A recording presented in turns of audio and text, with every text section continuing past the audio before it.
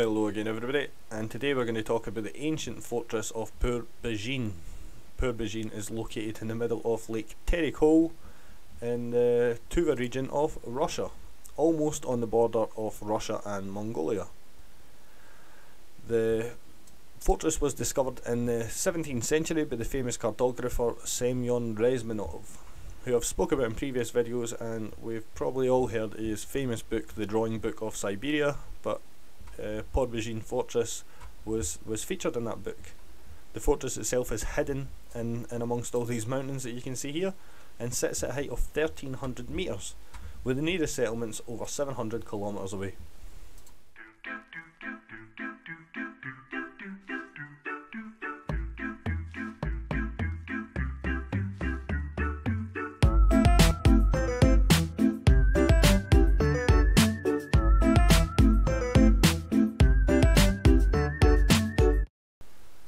When translated from the local language, Por-bazhin literally means clay house. The fortress was studied extensively in the 18th century by the Russian archaeologist D.A. Clements, who noted that the builders of this place were, in his words, neither Mongols nor Chinese, and hardly Khitan or Gurungai, most likely the same or related to the people who built the ancient city of Karakoram. As you can see by the surrounding area of Por-bazhin, it's fairly well isolated, hidden right in amongst these mountains. This is Lake Tere-Khol here, and you can see it's an extremely isolated region. Like I said, the nearest settlement is over 700 kilometres away. In 2007, President Vladimir Putin and Prince Albert II of Monaco visited Por-bazhin, and for such important people to visit such a remote and obscure fortress is extremely bizarre. Unless there's a version of history which we are not aware of, a version of history known only to the elites. On his visit, President Putin said, "I've been to a lot of places and seen a lot of things, but I've never seen anything like this." The fortress, like I said, was studied extensively in the 18th century and the mid-60s. Other than that, it has been fairly left alone. There was a resurgence in modern times and in the early 2000s where the area was once again studied, but since then it has been left to ruin, with little to no conservation efforts being put in place. The fortress itself has been a constant source of frustration for historians and archaeologists, and nobody could come up with a substantial reason as to why a fortress would be built in the middle of nowhere, let alone in the middle of a lake. In the 18th and 19th centuries, the researchers concluded that the fortress was constructed sometime in the late 8th century. They actually put a date on it as 777 AD and belonged to the Uyghurs, based solely on the fact that the topography looks similar to the capital of Orkhon Uyghurs in the city of Ordubalik. You can see here that it's in a fair state of disrepair. This here is actually a massive pile of tiles that have been neatly stacked up and left prior to whoever occupied this fortress leaving, and it appears they left in quite a hurry, because not only were these tiles left neatly piled up, but the blacksmith also had 100 blanks that had yet to be forged. The ruins themselves occupy almost every square inch of the island that it sits on, and the fortress, like I said, is almost perfectly orientated to the 4 cardinal directions.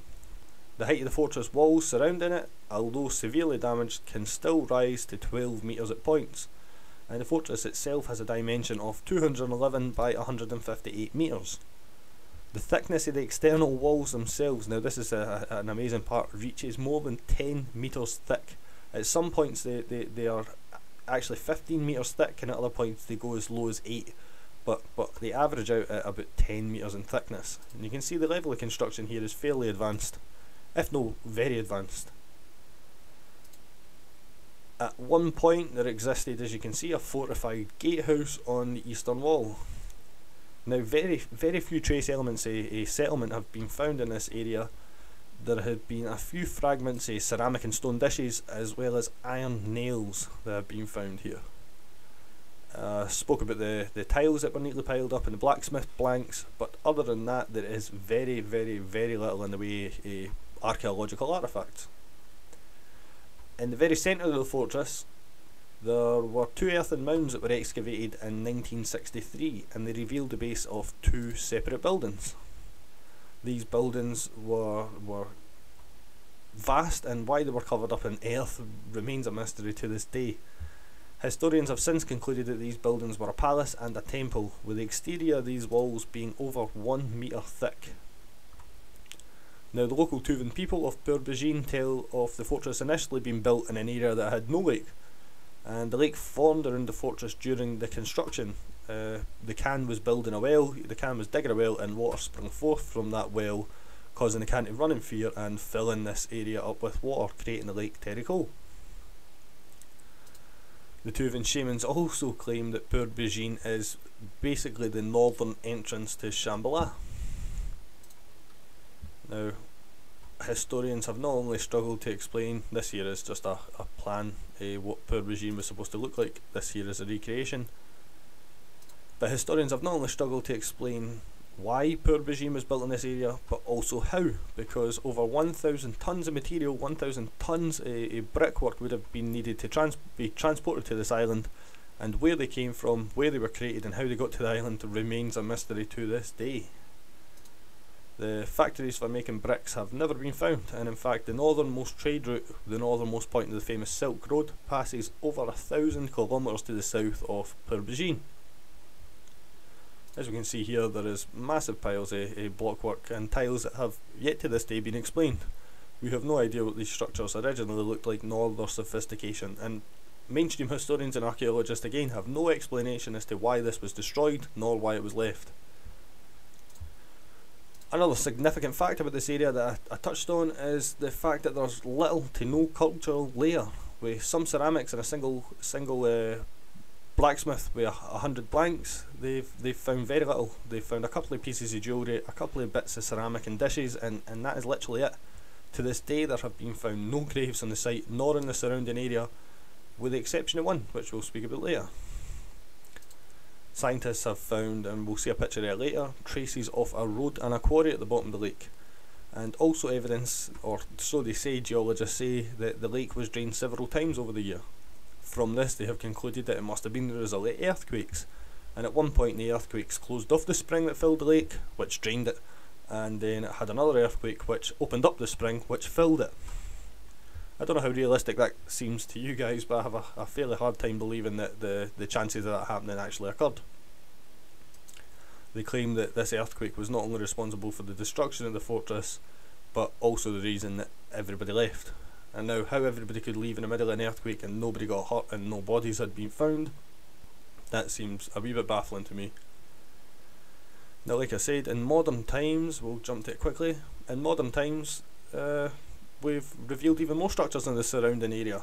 There have been runic stones found on the shores, as well as underwater structures, an underwater road, an underwater quarry, and this structure that you can see right here.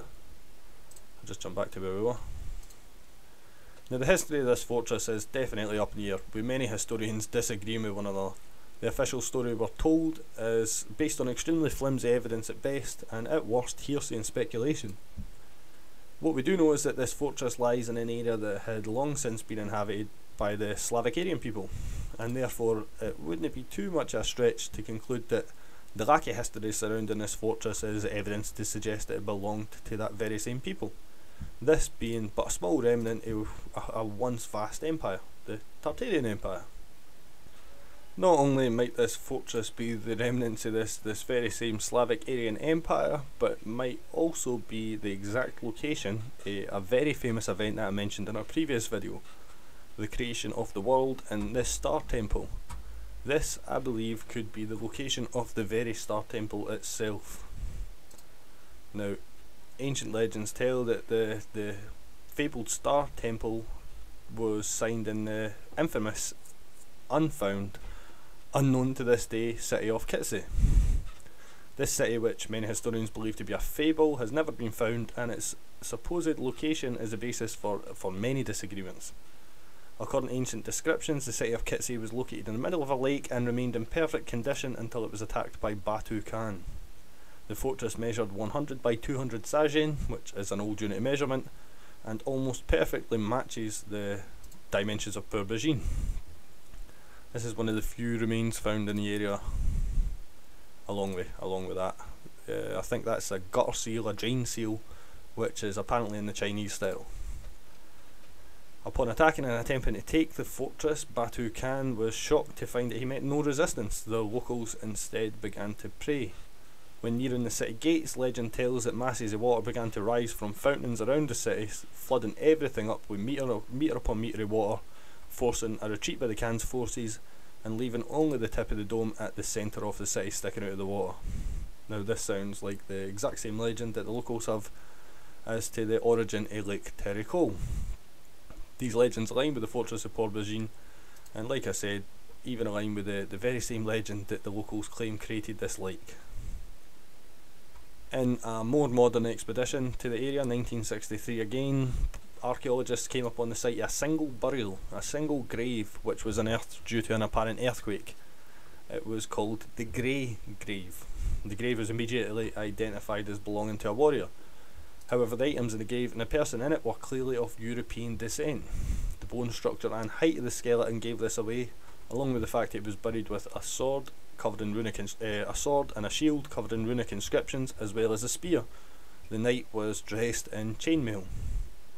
The date scientists estimate the warrior met his fate also adds to the mystery, as they claimed he died in the 14th to the 15th century, by which point Por-bazhin had long since been uninhabited. I believe it is well known amongst the elite that this is the site of the famous Aryan Star Temple, and explains the visits by not only putting in the Prince of Monaco but a lot of other important dignitaries, and why they would go to such an extreme and remote location. In the winter months this is accessible only by helicopter, and in the summer months you need specialised off-road vehicles just to make it here. Unless mainstream sources admit to what I believe, or independent research is allowed to be carried out in this area, it is unlikely that we will ever find out the truth. It should be noted that to this day zero conservation work has ever been enacted or taken place, and archaeologists admit themselves that it is slowly being destroyed by erosion, especially after modern excavations. What I find interesting about this photo of Por-bazhin, this apparently is a local sort of sign of respect, but these stone slabs here look almost identical to the Devil's Hill fort that we've seen in our previous video, the Devil's Hill fort in Siberia, these vast stone slabs. And we can see how bad the erosion is here, because that's the holes in which the beams for roofs would have been set in. And this is a structure, not just a mound of mud. It also shows how many of these structures that mainstream sources, mainstream archaeologists claim are nothing but mud could actually have been structures, artificial. This is the remains of the ancient gate. Now, Tuvan legends also tell that this is not only the site of the northern entrance of Shambala, but also the grave of Ghengis-Khan. Could that have been the grave of the warrior that was unearthed by archaeologists in the 60s? We have yet to find out. This is some ancient tiles again found in the 1963 expedition, which will sadly be lost to time unless anything is done. This fortress is very quickly being lost, very quickly being eroded, and very quickly being forgotten about. There was a big resurgence in 2006 and 2007 to turn this into a temple, a monastery. However, that has since fell through and nothing has been carried out, no work has been carried out. We can see that it is clearly a very interesting area. The underwater structures, road, quarry, as well as the fortress itself tell us that. Why there is no research ongoing, well, it remains to be determined. Just a wee quick video, but until the next time, I hope you guys enjoyed it. This fortress to me is exceedingly interesting. If you go on the internet and do some research for yourself, you'll find some more fantastic foes and even more legends. The Tuvan legends, the legends of the Tuvan shamans are by far the most interesting aspect of this story. Until next time, peace.